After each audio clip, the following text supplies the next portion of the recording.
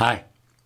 In this program, we're going to look at another method of determining the enthalpy change of a particular reaction using what are called standard enthalpy changes of formation or standard enthalpy changes of combustion. Let's first of all look at what's meant by that word standard. Standard implies a certain set of conditions, and they're 298 Kelvin, or about 25 degrees Celsius, and 100 kPa, almost equal to standard atmospheric pressure. So that's what standard means. Now, what about enthalpy change of formation? This data is in your IB data booklet, table 13, and we see the symbol for it right here. I've just enlarged it over here.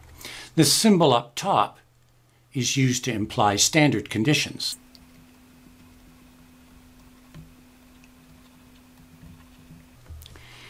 Now, the enthalpy change of formation is defined the following way. It's the enthalpy change to make 1 mole of a substance from its elements at standard conditions. So let's take a look at, say, methane right here. We see its formula.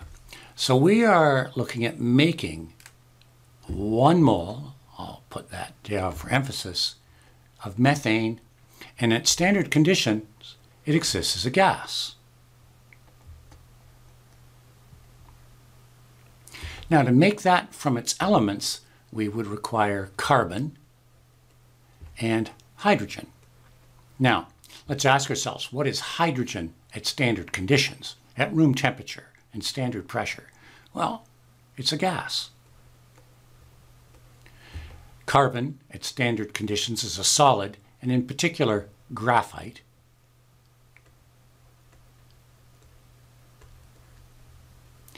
And it is but monoatomic. Now, to balance this equation, I would need a 2 here. So when we see the enthalpy change for that reaction there, that's for this particular equation. So we could say for a thermal equation that the delta H formation of this particular reaction is an exothermic reaction, negative 74 kilojoules per mole. Let's try another one, methylamine. So again, we're allowed to make about 1 mole of methylamine, CH3 and H2. And it's a gas at room temperature. Again, I would be using carbon solid, and in particular the graphite form, not diamond or buckyballs. So carbon, and our hydrogen we know is diatomic. And what about nitrogen? Well, nitrogen is also diatomic, triply bonded with another nitrogen at room conditions. So that would be the equation now. Now we have to balance it. So to make this particular chemical, we could look and say, okay, we've got 1 carbon, 1 carbon. We have 5 hydrogens, so we would need 5 over 2 here, and 1 nitrogen, so 1 over 2 here. So it's all right to employ the use of fractional numbers here because we are limited to making 1 mole. And to finish it off then, the heat of formation associated with this particular reaction we can see is an endothermic process, 243 kilojoules per mole. So that's what formation stands for, the enthalpy associated with making 1 mole of an element, of a compound, from its elements at standard conditions. The other table we're going to look briefly at deals with combustion. And the information in this table gives us the enthalpy change, again at standard conditions, to burn 1 mole of the following fuels, you might think of them as. So, to burn methane, so that would be CH4. Under combustion, I'm going to combine it with oxygen gas. Completely burning it will produce carbon dioxide gas and H2O. Now again, we're at standard conditions, so you have to ask yourself, what is the state of H2O at standard conditions? Well, it's a liquid form. So that would be the equation. Now let's look at balancing it. One carbon, we would make 2 of those and 2 of those. And the enthalpy associated with that is, there it is, exothermic, negative 981 kilojoules per mole. And combustion reactions tend to be exothermic. Let's try another one. So here we're burning ethanol, CH3, CHO. We're going to combine it with oxygen gas. It's a gas itself at standard conditions from here. And we're going to make carbon dioxide and again our water liquid. Balancing it, we've got 2 there, a 2 there. Balancing our oxygens, we require 6 oxygens to balance this side, but I have 1 there, so I'm going to need 5 halves oxygen. Now, we don't double this equation to get rid of that fraction because this is the enthalpy change when 1 mole of the substance is burned. So we're limited here by this being 1 mole. So it's okay to have that fractional amount.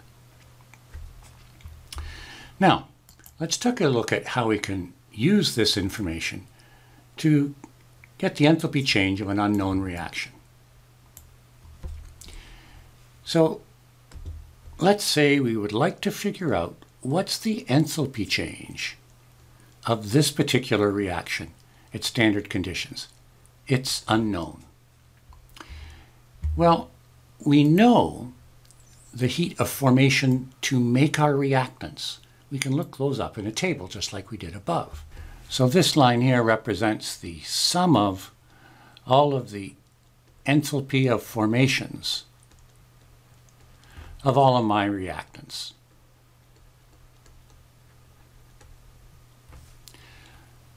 We also know the heats of formation to make our products. So to convert elements into products, again, that would be the sum of all the enthalpy changes of formation of all of my products. Now, Hess's law states that to determine the enthalpy change for a reaction, it's independent of the path. So one path is to go straight from reactants to products. But what I'm going to suggest is let's go another way. Let's go this way, where we go from reactants to our elements, and then from our elements to our products.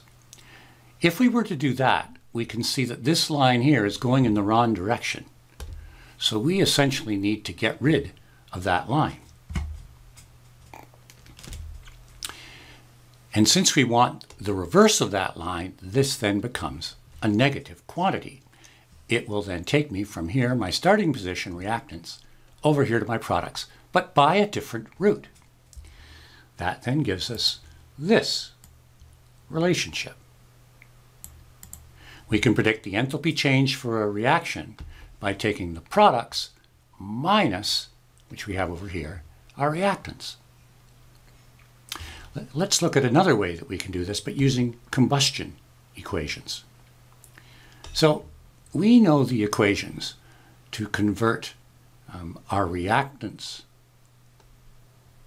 into like carbon dioxide and water, and maybe sulfur dioxide, depending on what's in our reactants.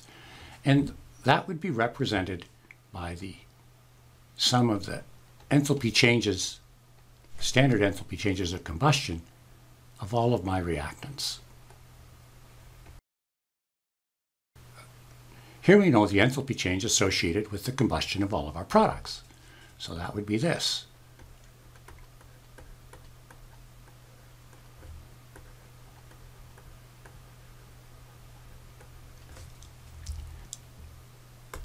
Again, employing Hess's law, we want the enthalpy change for this reaction up here. We can arrive in the same position by going this way, followed by this way. Meaning, just like in the other case, if I can delete this and go in the other direction, this becomes the negative of the products. And that gives rise to a similar looking equation. The enthalpy change for reaction is reactants minus products. So when we're dealing with combustion, we have to remember it's reactants minus products. However, if we're dealing with formation equations, then it's products minus reactants.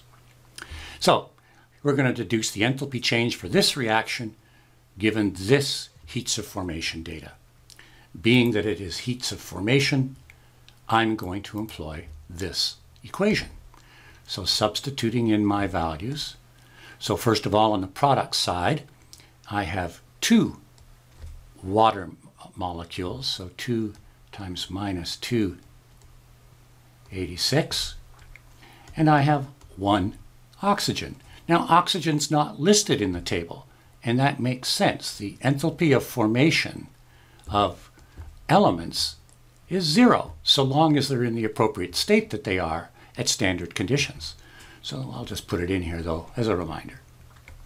And then minus our reactant over here.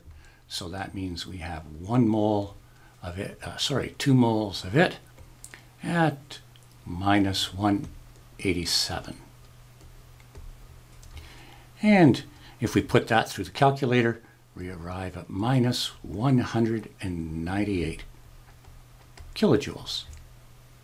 So that would be the enthalpy change using heats of formation for this reaction. Let's try one using the other relationship.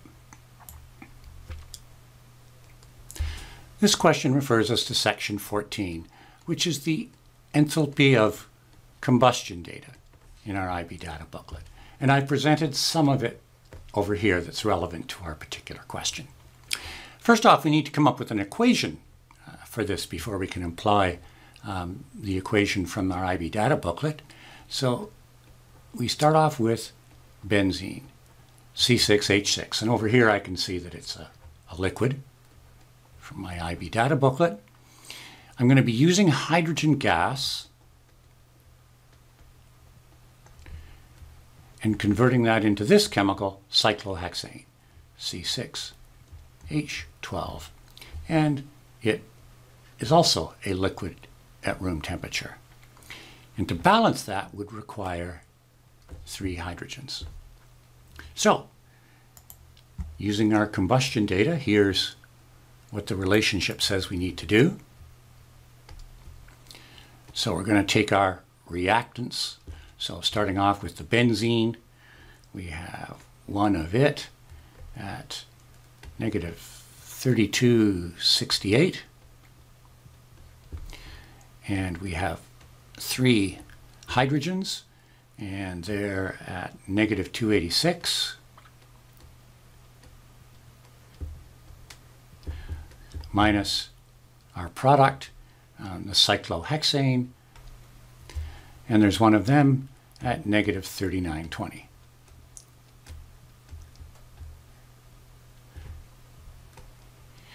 And we work that out through our calculator. It's a good strategy to break it down into steps to show an examiner if they're marking that you arrived at this total correctly. So I'll put it in. It's just a good strategy. And then you would have minus 3920. So showing that intermediate step might allow for some partial credit. And we arrive here at a positive answer indicating an endothermic process, 1510 kilojoules. So that's it.